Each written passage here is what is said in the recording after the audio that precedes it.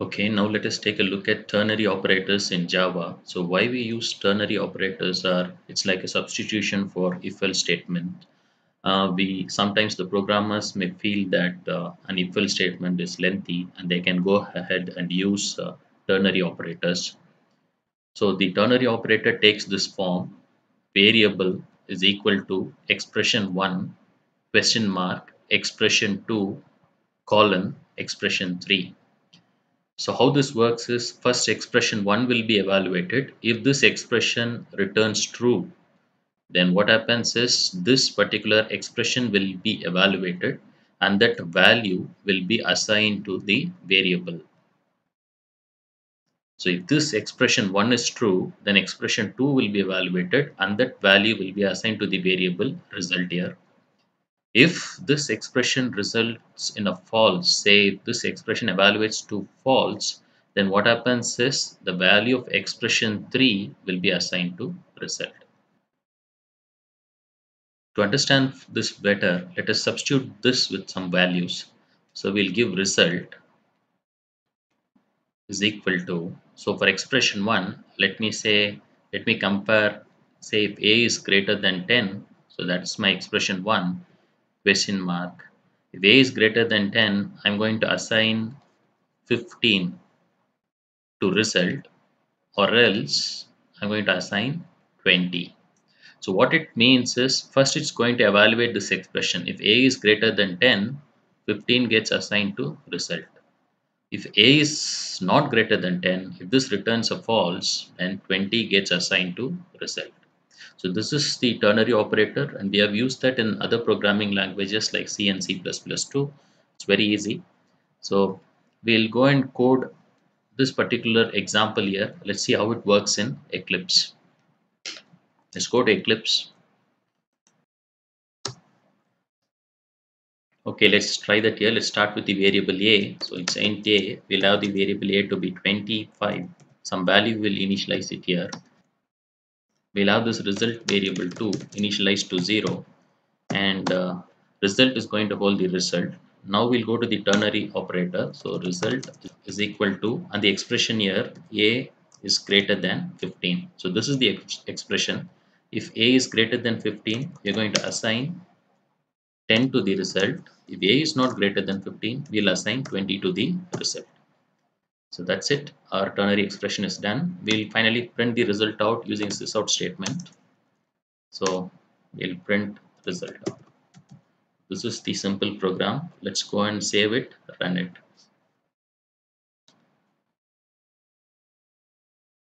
So you can see the output here. So the output is 10. Because is a greater than 15, the value of a is 25, it is greater than 15, so 10 gets assigned to result. So when this expression evaluates to true, this value will be assigned.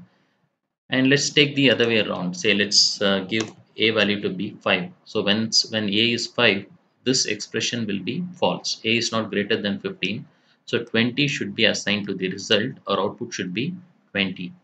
Let's go and save this. Every time you make a change, save it and run. So what will be the value of result that will be shown to the user? 20. So that's how you use a ternary operator. You've just seen a very simple example on ternary operation.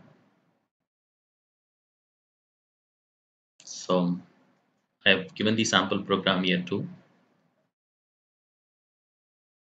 So now let's take an exercise. This exercise is if mark is greater than equal to 40. So we have an expression here. If this expression is true, what we have to do is we have to say past should be assigned to the result. If this expression is false, if mark is anything less than 40, then result should be displayed as failed. So can you take up this exercise now? Let me go and code this one. So it's a very simple program. So we have a mark field, and we'll have some marks here, say 45, and we have a result field. It's of type string.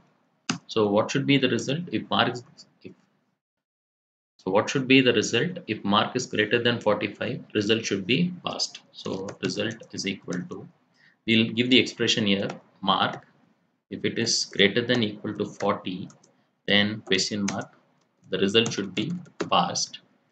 Else, if it is less than 40, what we have to assign? If it is less than 40, it should be failed. So let's give failed. So our program is done. Let's go and print the result out. So the result is printed here. So we have assumed mark to be 45. So it comes here and checks is marks greater than equal to 40. This evaluates to true. So passed gets assigned to result. If you have anything less than 40 here, failed will be assigned to result. Let's execute this. Yeah, passed. So we'll execute it with a 5. So this expression will evaluate to false. So we'll have failed getting assigned to result. Save it and run it. So the output should be failed. Yeah.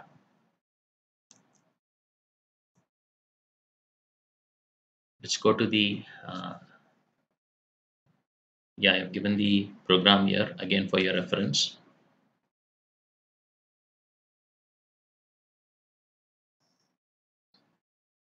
So this is another exercise.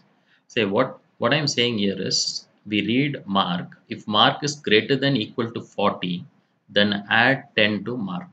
So it's like we read some mark, and if mark is 40, that is if mark is greater than equal to 40, what we have to do is we have to do mark plus 10.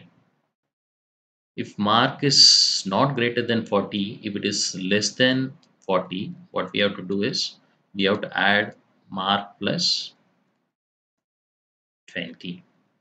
So this should be our result when this condition is true, or else this should be our result.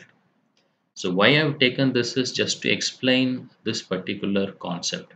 What we have seen here is we have seen expression 1, expression 2, expression 3.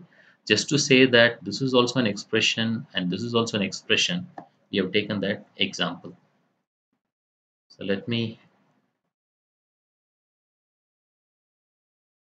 So we'll try and code this, we'll understand this. So it's a very simple thing. We'll read some mark. So we'll have mark to be 45, and we'll have result to int result is equal to 0. Now result is equal to, we are just checking whether mark is greater than equal to 40. If this is true, what we have to do? We have to do mark plus 10. So we can have an expression here. That's what is the meaning of this exercise. If mark is less than 40, what we are going to do? Mark plus 20. Our ternary operator is done. We'll go and print our output. So that is result. So when I run this, I'm taken the value to be 45. So it checks whether mark is greater than equal to 40. Yes, it's true. So it does mark plus 10. So 55 should be assigned to the result. Let me run this one out. Yeah. If I have mark to be 5, what will happen? This expression will evaluate to false. So mark plus 20 will be done. That is nothing but 25 will be given to the result. Yeah, you see result 25. So we have taken many examples with ternary operators. Let's go forward. Let's take a look at nested ternary operators. We all know what is nested if else. You would have used nested if else in C, C++, or in any other programming languages, even in Python. So what is a nested ternary operator? It's like substitution for a nested if else. And let's take this particular program to understand that. Say we are reading marks. If mark is greater than 80, if it's greater than equal to 80, we'll print that to be an A grade. Or else if that mark is between 60 and 80, we'll print that to be a B grade. For any other mark, it will be a C grade. So normally we know what an if else is, right? If condition and then else. Again, we'll have if some condition like that. So we'll have a nesting of if else here. So we can really substitute that with a single line of code using nested ternary operators. But what the advice is, we should not overdo this nesting. we can go in for one level of nested ternary operator, because it becomes very hard to understand the program if you're going to use multiple levels of nested ternary operators. So we'll see how we can achieve this program using ternary operators in Java. Let's go to Eclipse. So it's a very simple program. We're going to have int mark, and we'll take some marks here, say 68, something like that. We need to print the grades in the result, so we'll use a character here. So character result, and now comes the actual operator. So result is equal to, first what we are going to check is whether mark is greater than equal to 80. If mark is greater than equal to 80, what we are going to do is we are going to print the grade A. The next condition we have to check is, okay, if mark is not greater than equal to 80, is mark within this range? That is, mark greater than equal to 60, we have to use the AND operator, and mark less than 80. So if this expression, if mark is not greater than 80, it's going to come and check here. If mark is within this range, what we are going to do, again a question mark, and then we are going to print the grade B. So even if this expression returns a false, then what we have to do, we have to print C. That's it.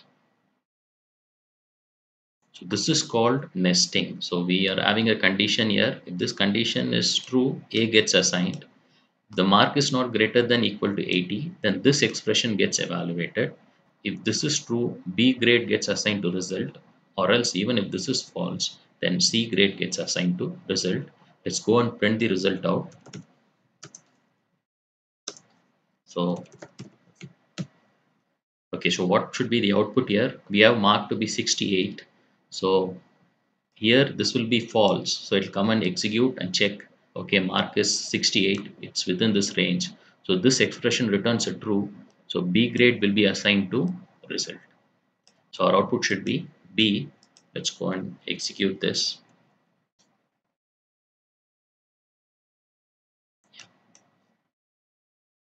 If you give mark to be anything less than 60, say 45, what should be the output? The output should be C. Let's go and check that. Let's execute this. Yeah, if mark is greater than 80, say whenever you're testing your program, check it for all the cases. That's why I'm just giving it as 85 here. Let's run this one. Yeah, okay, so our program works fine. And this is an example for a nested ternary operator in Java. Please keep that in mind. Do not overdo this operator, because it makes the program very difficult to maintain. That's all about ternary operators. Thank you.